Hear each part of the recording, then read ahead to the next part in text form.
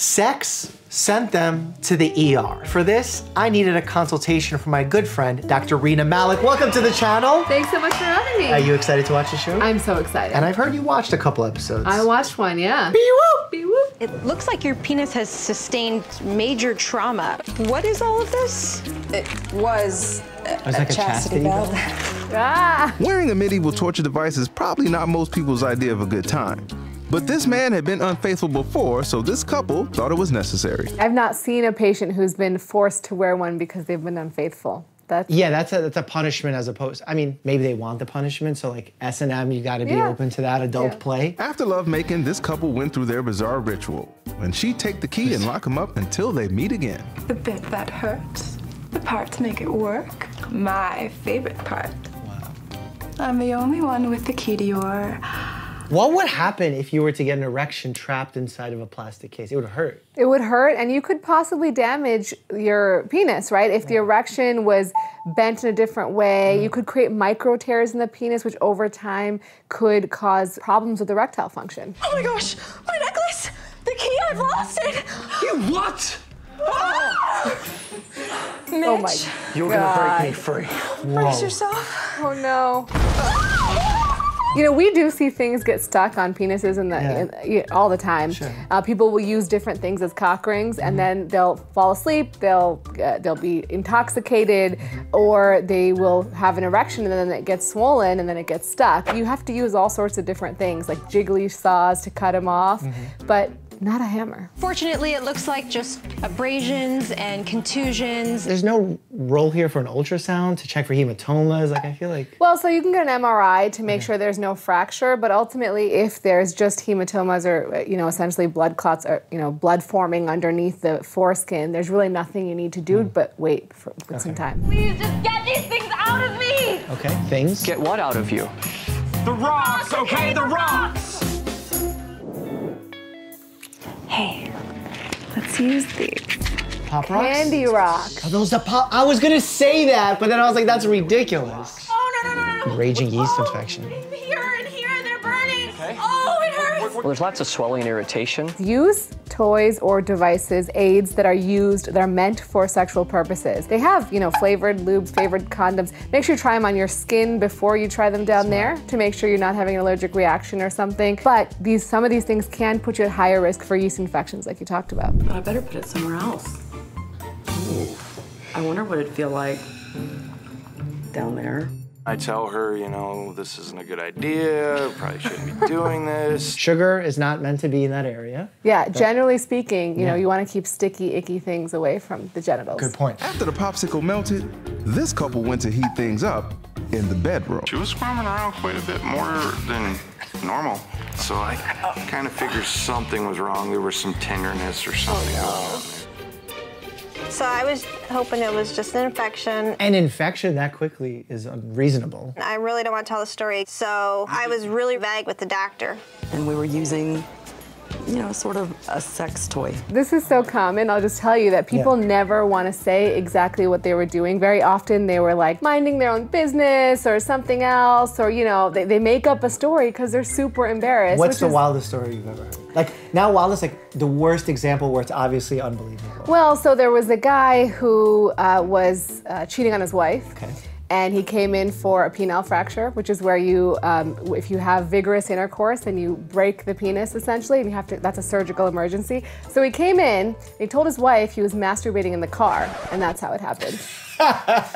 Popsicle, okay? It was a popsicle. That's what we used as a sex toy. And after a while, I just got numb to it. You definitely gave yourself cold paniculitis. That's a quick diagnosis of Yeah, cold paniculitis. Cold paniculitis in my head is like kind of like frostbite. Is that reasonable? Yeah, I think so. I think that's reasonable. I mean, it's basically exposure to cold that leads to an eruption of the skin, causing, kind of a rash-like syndrome. Should clear up in a few days. We'll get you some ointment to take care of the inflammation. I'm assuming they're going to throw some corticosteroid on that. Probably. You know what we learn in med school? It's when it's dry, make it wet. When it's wet, make it dry. A popsicle is not a sex toy. Just like how we say if you're icing an injured area, you don't apply the ice directly to the skin because you could damage the skin. Right. That's what, essentially you're burning your skin with ice. Absolutely. Which is counterintuitive, right? Burning with ice. Yeah. My husband has a problem with his private parts. It's my penis. It's all red and swollen. Why, when we talk about our bodies, we get so uncomfortable?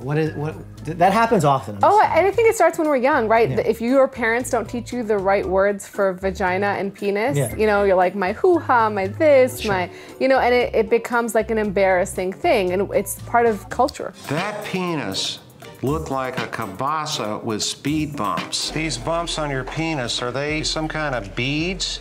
He said, those are glass beads that have been implanted in the skin of my penis.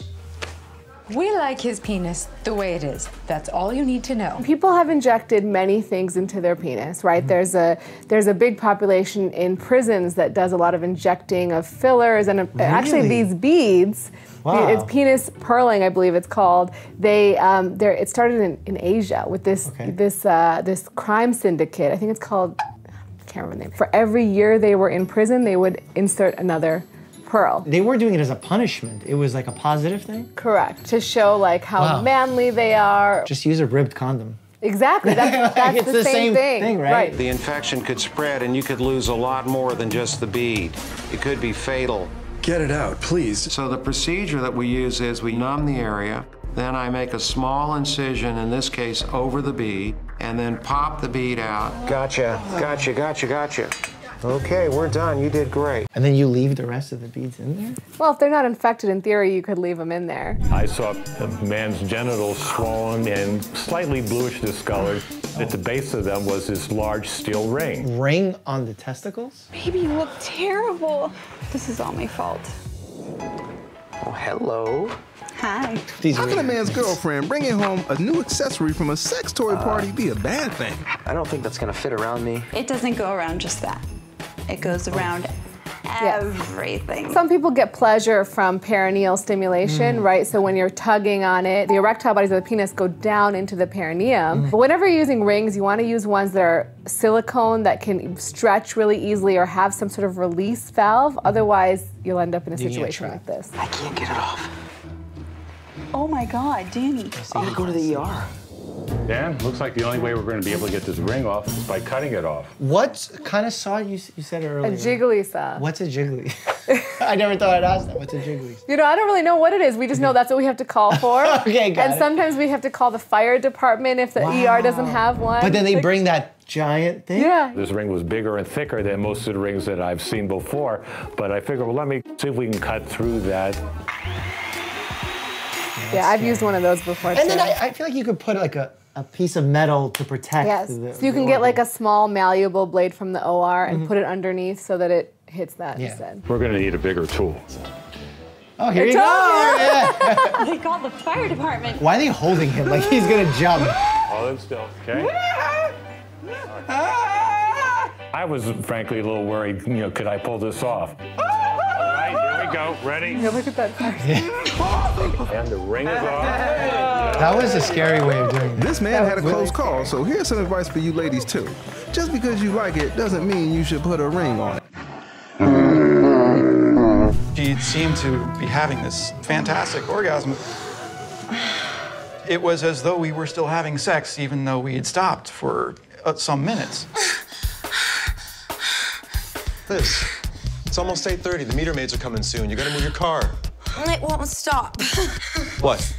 Are you still having an orgasm? Yes. So I don't know about having long orgasms. Certainly usually don't last this long, but you can have persistent genital arousal disorder, which is a rare condition that happens in mostly women where they have persistent feelings of arousal and the same changes that happen in your body when you're aroused and having orgasms, like blood flow to the area and sometimes sensitivity can continue to occur. It can be very distressing and actually uncomfortable. It's not like a pleasurable scenario. Come on. Coming in the door in a full orgasm.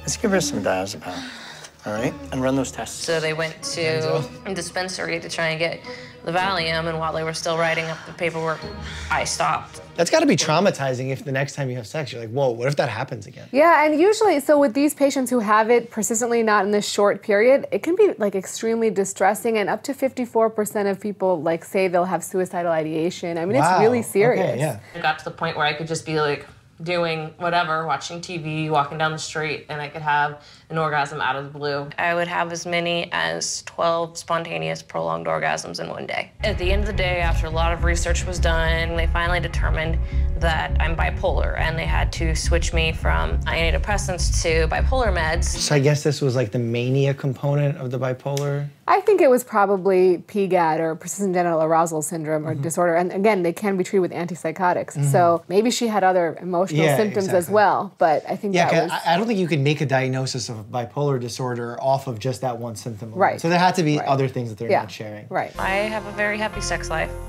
and that's a really great feeling. Well, that's great, because I worry that by taking medications, could you hurt your sex life? Could there be sexual dysfunction as a result of the medicine? Yeah, so SSRIs have side effects of low libido very commonly. If you do develop low libido on these medications, they can either change medications or add medications to help with libido. So if you're suffering from that, talk to your psychiatrist or doctor, whoever's prescribing it. I'm sorry, I didn't mean to hurt you, baby. He gave her a look at one point, which said to me apparently there was something more going on.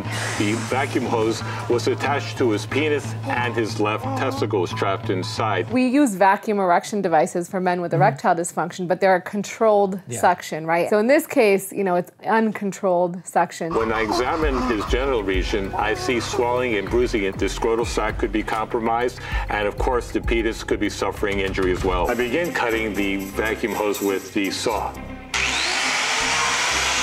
Did he need to bring this, like, why is there sparks? It's not metal. Everyone heaves a great sigh of relief, but our celebration is short-lived. It's clear that his genitals are swollen, they're bruised, they really look to be in poor shape. If you have something that's on there for a significant period of time, yeah, it's gonna constrict, and then it's gonna cause swelling beyond the constriction, and then it will just start getting bigger and bigger. And over time, yes, you can cause blood flow to decrease to the penis, so you wanna get it taken care of as quickly as possible. Because of the size of the hematocele, which is a collection of blood, it was very likely that the circulation to the testicle was compromised. Is that bad? Yes, surgical emergency immediately, or else. Doors open, in come the paramedics with this lady. Can you open your eyes? Let's get her to this bed. Nonverbal, pale. She's in shock. She needs immediate intervention. Can you tell me exactly what happened? You know, my papa dying has been really stressful on everyone. This had occurred after the death of a family member. At the wake, they snuck off for some alone time. So, seriously, what are you doing? I'm ovulating. When this husband wasn't able to perform, they broke into Grandpa's prescription stash. Who has funerals in their own homes? I don't know. At the person who's deceased home, And especially. like, I know she's ovulating, but she's gonna be ovulating Tonight. for a couple. Like, doesn't have to happen during the funeral. And also, perfectly acceptable to not be in a sexual mood at a funeral. Absolutely. Like, I think that's a big thing in men's sexual health, right? It's okay that you are not always ready to perform. And I think that adds so much anxiety and so much stress for men, and women are like, well, why can't you? What I've seen pattern-wise emerge is my female patients try to always look physically perfect to their friends and family members. The male patients always try and be mentally perfect. Yeah. So they might not smell great, but they always have to be tough and strong and aggressive. Hey, what's this? Nitropaste. It would open up.